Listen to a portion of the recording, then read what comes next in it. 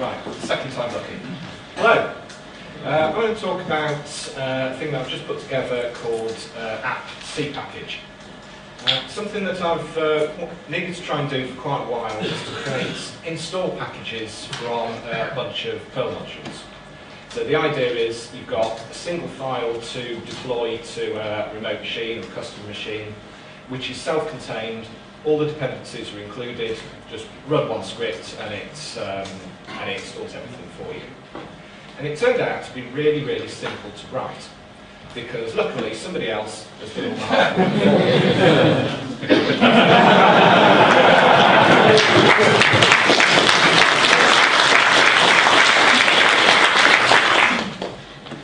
So what Cpackage is, it's a wrapper on top of Cpackage.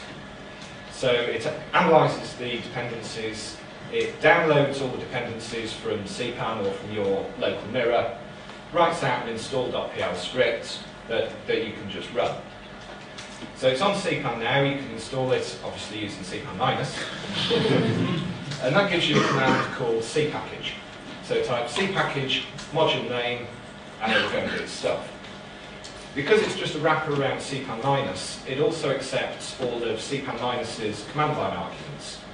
So if you've got your own darkpan mirror, like a Cpan mini inject, so you've got a mix of custom code and Cpan code, you can just tell it what mirror to use and create an installer for a private module that brings in all the Cpan dependencies as well.